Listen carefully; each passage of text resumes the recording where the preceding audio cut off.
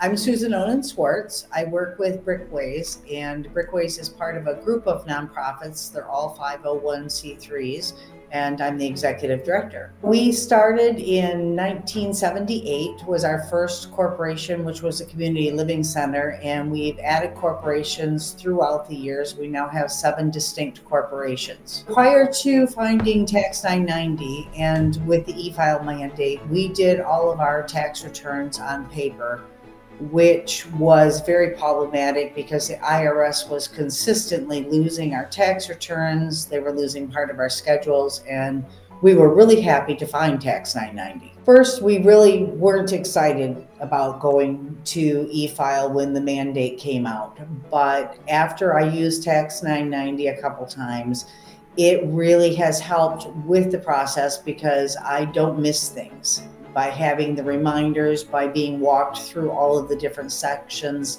it has helped me be able to complete the forms without having to hire an outside CPA firm, which costs a considerable amount of money, especially when you have 6 or 7 corporations that you're filing for. I'm able to share the return with the directors and the board members, and then when I get their responses, I can document it and then submit the tax return. It's just been so much easier because before I used to have to make paper copies for everybody, send it out, and then actually being able to confirm that they received it and reviewed it was a time-consuming process because board members aren't always that good about reviewing things.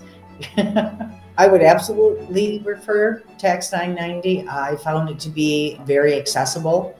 It has enough help and how-to features within it that if there is an area that I have a question, I can figure it out. And I think for nonprofits that are on a tight budget, it's an absolute budget saver. And literally, yours was the only one that we were able to use that met our needs. So thank you.